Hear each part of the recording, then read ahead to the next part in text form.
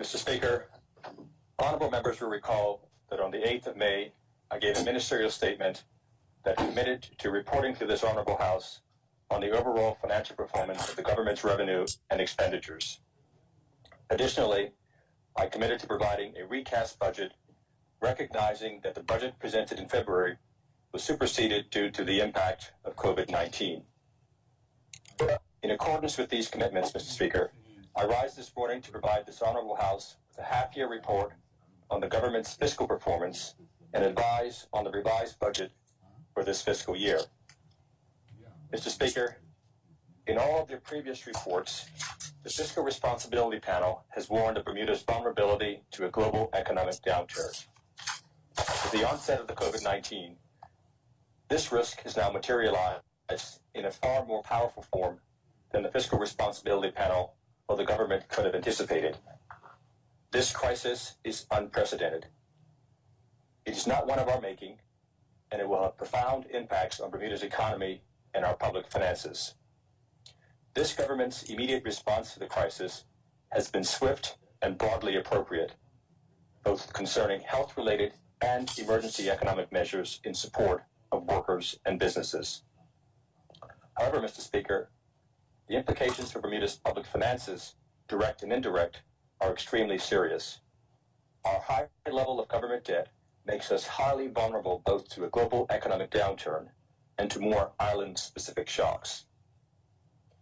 Continuing far-reaching action, both immediately and over the medium term, will be required to manage this serious risk.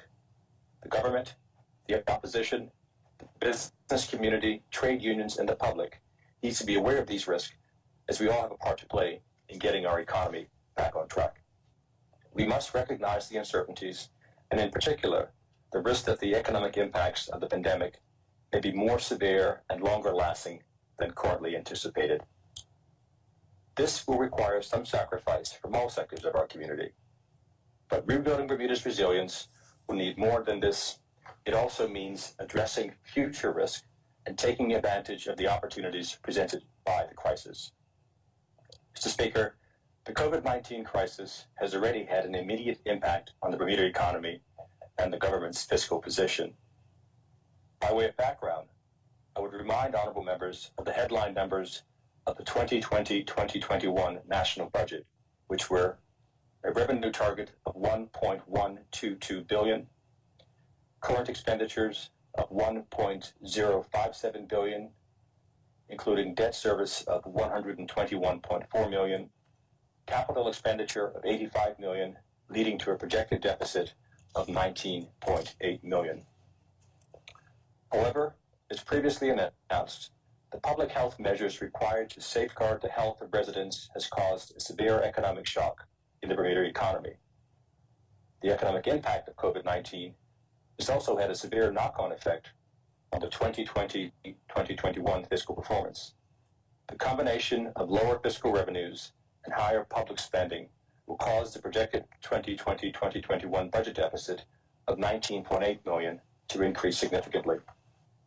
Mr. Speaker, I will now speak to the first half-year fiscal performance. Mr. Speaker, total revenues for the first half of fiscal 2020-2021 were $462.8 million, $82.6 million, or 15.1% below the same period last fiscal year. This was due to lower collections in all tax types other than land tax, vehicle licenses and registration, and financial services tax. Of significance, Mr. Speaker, payroll taxes were down by $6.5 million, or 2.6%. Customs duties were down by $31.4 million, or 26.2%. Passenger taxes were down by $26.2 million, or 100%. And all other receipts down by $10.2 million, or 28.3%. Mr. Speaker, due to the easing of restrictions, including the opening of our borders, the revenue collections in the second fiscal quarter of this year showed an improvement of just over $19.5 million when compared to the first fiscal quarter. The Ministry expects revenue collection to continue to improve with increased economic activity. Mr. Speaker, current expenditures excluding debt service and COVID-19 related expenditures for the 6 months ending September 30, 2020, are $35.9 million, or 7.7% lower than the corresponding prior period ending September 2019.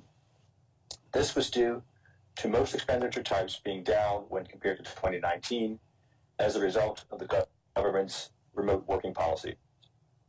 Of significance, Mr. Speaker, salaries and wages were down by $5.7 million, or 2.8%. Employer overhead was down by $6.5 million, or 16%, due to government suspending matching contributions into the pension funds. Energy costs were down by $2.2 million, or 31%. Travel was down by $1.5 million, or 91%, and professional services were down by $1 million, or 6%. Mr. Speaker, since the onset of the pandemic, the Ministry of Finance has continually stepped up efforts to provide support to deal with health emergency needs and assist individuals and businesses. During this period, the Ministry of Finance COVID-19 fiscal plan has provided a timely and targeted fiscal stimulus to our economy's various components as needed. Additionally, significant public resources have been directed to strengthen the healthcare sector and support affected workers and economic sectors. Mr. Speaker, during the first half of this fiscal year, the government spent $78.8 million in COVID-19 related expenditures. The majority of this expenditure, $57.6 million, is connected to the government's unemployment benefit, in which we pay benefits to over 10,000 persons. We've also just spent over $21 million for other COVID-19 related matters to keep Bermuda safe and secure. This includes costs related to the following: the purchase of PPE, to provide for COVID-19 testing, to embody the Bermuda Regiment, to provide for quarantine facilities, to provide for enhanced cleaning contracts, to provide grant funding for the Bermuda Economic Development Corporation Business Sustainability and Continuity Funding Program.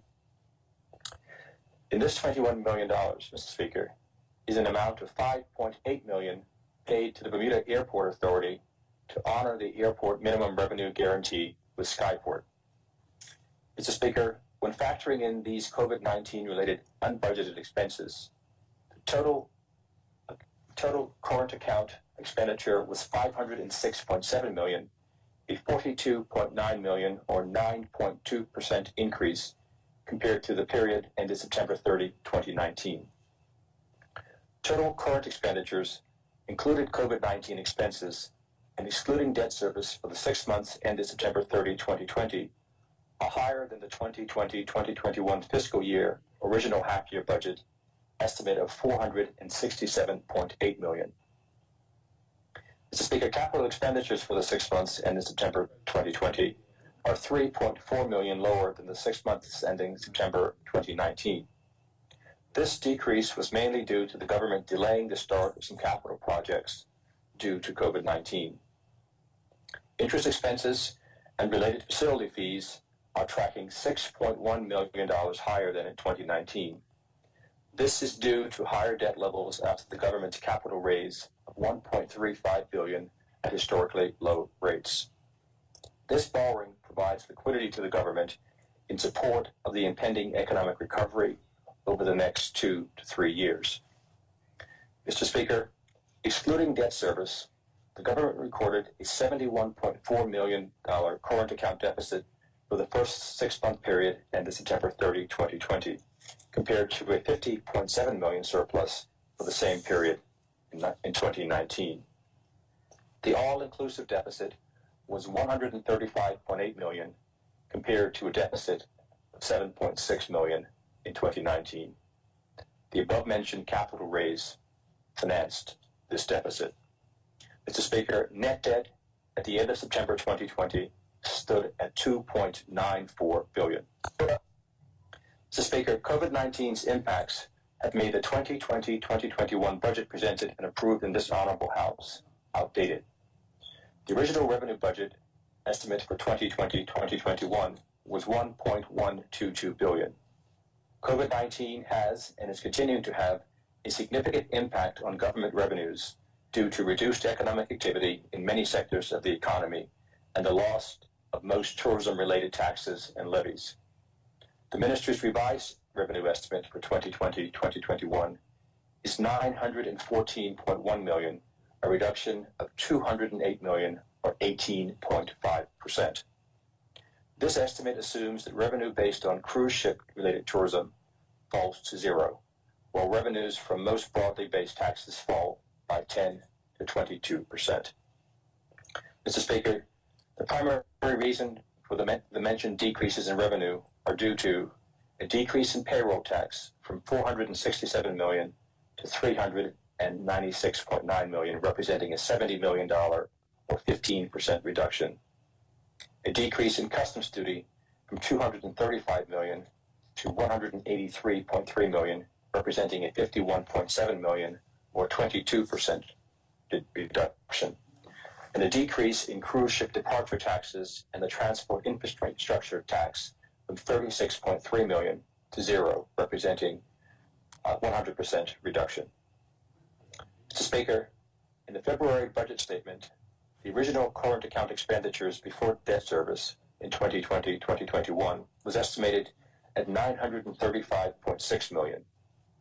Based on submissions by ministries and the Ministry of Finance projections, unbudgeted COVID expenditures for this fiscal year are estimated to be $125.2 million, consisting of COVID-related ministry expenditures of $22 million, unemployment benefits of $58 million, supplemental unemployment benefits of $3 million, financial assistance increase of $2 million, assistance to Quango's BEDC of 12, WEDCO 3.5, golf courses 3.7, and the BAA Airport Revenue Guarantee of $21 million, all totaling $125.2 million.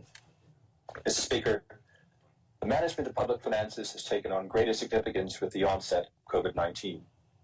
As a result, the Ministry of Finance COVID-19 fiscal plan calls for a re-examination and reduction of lower priority budget expenditures to ensure that spending needed for COVID-19 matters are maintained and the deficit is contained.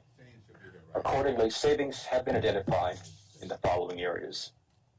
We're going to continue the freeze on the funding of vacant posts that are not required to address COVID-19 or to protect Bermuda's national interest. We're going to continue the ban on non-essential government travel.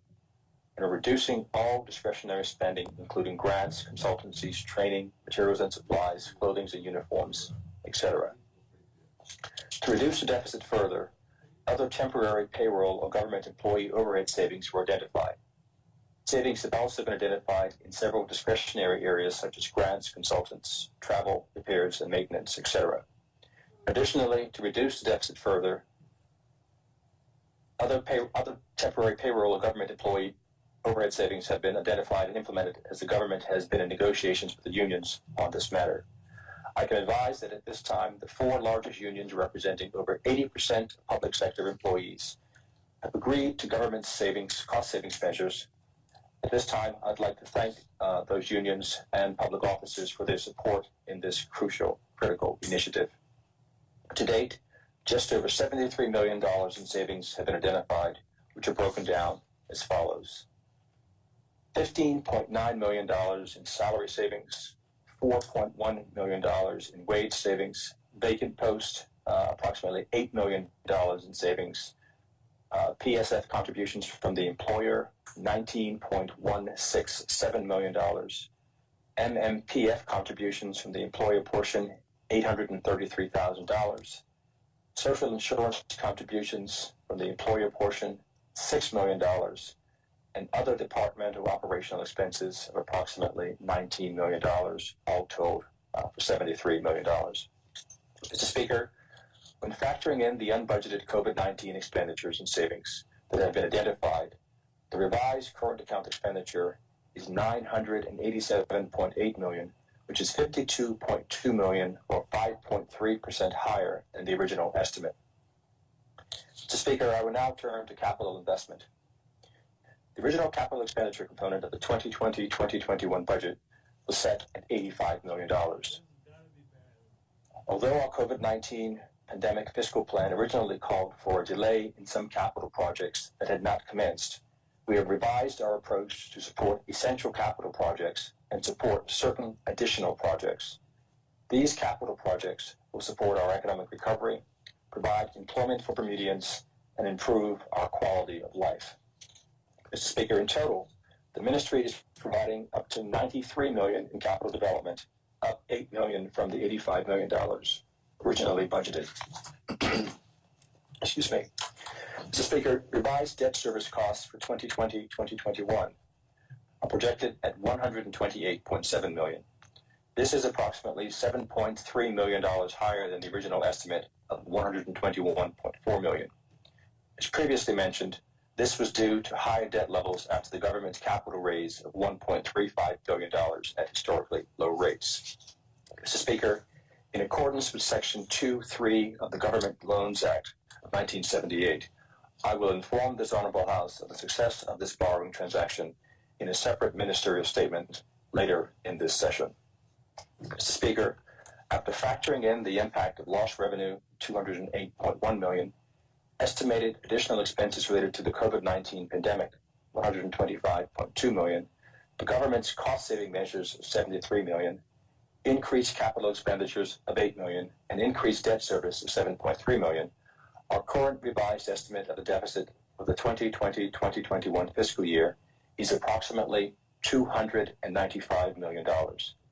In making this estimate, we provided for accelerated capital spending of $65 million over the next 6 months to provide stimulus to the economy and increase jobs for Bermudians.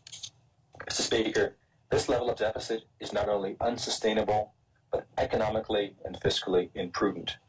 When considering the current high levels of public debt, the Ministry of Finance regards this deficit as a serious challenge. However, the Ministry recognizes that during these unprecedented times, we must support our most vulnerable and ensure our citizens' health and safety. Mr. Speaker, in this fiscal year, the government has had to take unprecedented policy actions to redirect existing resources towards health and social support measures. These actions have allowed us to successfully control the virus spread and provide support to our economy. Mr. Speaker, during these difficult times, we must continue to manage the fiscal affairs of the country with prudence. Therefore, we must be judicious in the use of additional funds borrowed. Bermuda has responded well to the immediate challenge of COVID-19. We must now focus our efforts on rebuilding our economy. Thank you, Mr. Speaker.